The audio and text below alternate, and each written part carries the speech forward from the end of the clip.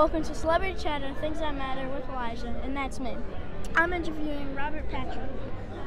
My first question is, what is the craziest behind-the-scenes stories from Terminator?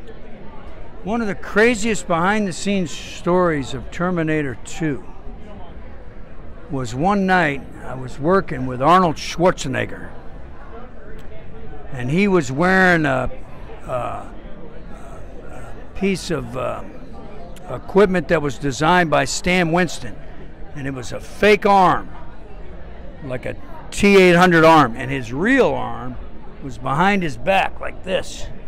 Okay.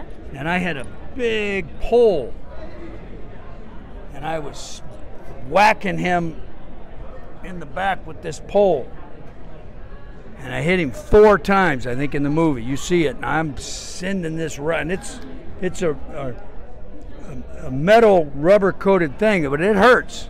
Yeah, I bet. And the take was over, and Arnold said to me, "Robert, that was my real arm." It's pretty funny. What do you think? That's just crazy. Yep. Yeah, Arnold Schwarzenegger. My second question is, if you were not an actor, what would you be doing right now? I would probably be in jail.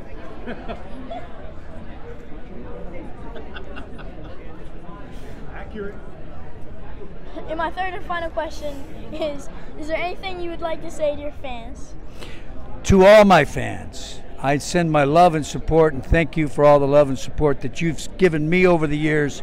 I really appreciate it. It's been a great ride, and I hope it continues for a long, long time.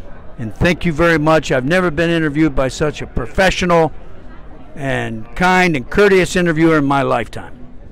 Thank you. You're the best. Yeah. All right. We did it.